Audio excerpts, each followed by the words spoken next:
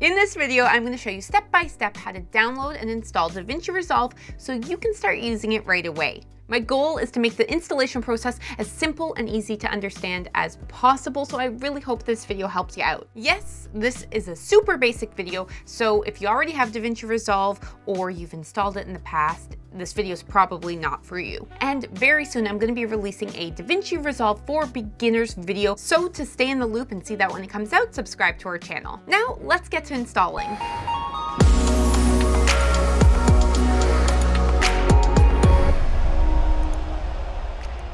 First, go to your web browser and search DaVinci Resolve 19 and click here on Blackmagic Design DaVinci Resolve 19.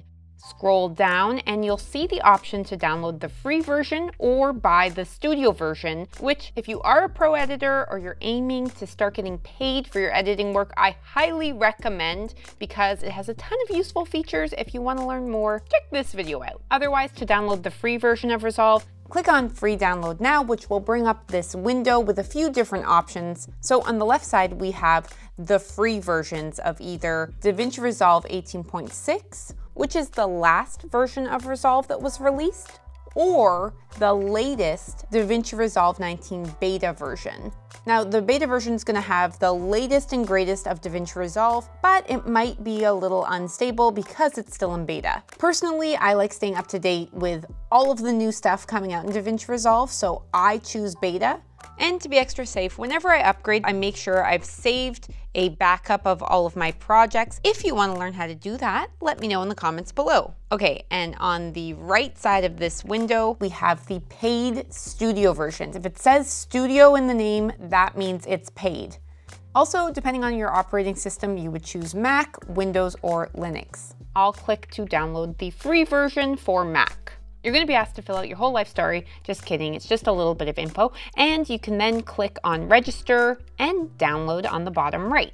When this window pops up, click on this DaVinci Resolve 19 zip file, and your system might save it by default to your downloads folder. My computer asks me where I'd like to save it, so I'm fine with my desktop.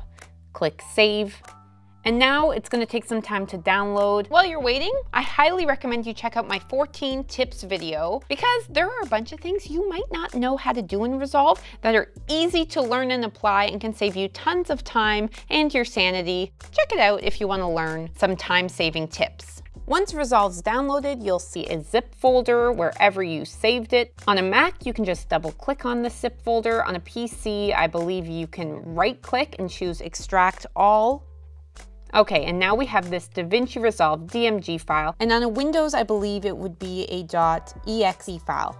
You can delete the zip folder, double-click on this file to open it up, click on Install DaVinci Resolve, continue. Make sure you thoroughly read every single word of this stuff. Does anyone actually ever read every single word of this stuff? Do whatever you're comfortable with. I just click agree and move on. If you see a pop-up window that says, in order to install Resolve, you must install these components, you can just check mark them and hit install.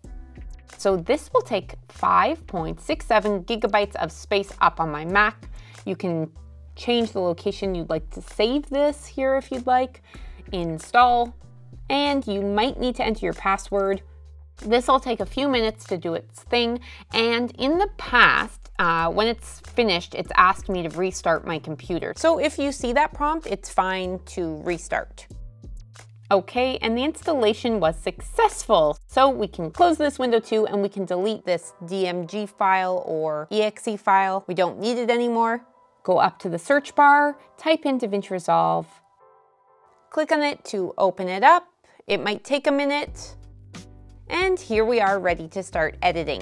Now that Resolve's installed and you're ready to start working, I highly recommend you check out this video next, which is going to give you some great timeline tips to make editing a lot easier and more efficient. If you want to know the gear that we recommend and use or our favorite music for video projects, check out the description below. We have over 200 tutorials on our channel and we release new ones every week. So to stay in the loop, subscribe. I hope you have a lovely day and we'll see you in the next video.